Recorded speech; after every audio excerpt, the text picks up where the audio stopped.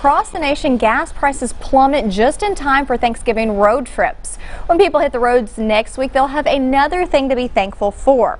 According to GasBuddy.com, the average price for a gallon of gas in Shreveport is $2.23, down 33 cents in the last month. Experts say lower prices are due to lower prices for crude oil. Gas prices going down, that's always good. I think it means people will go see family and do more traveling, so that's a good thing. Experts say gas prices will continue to drop through Christmas.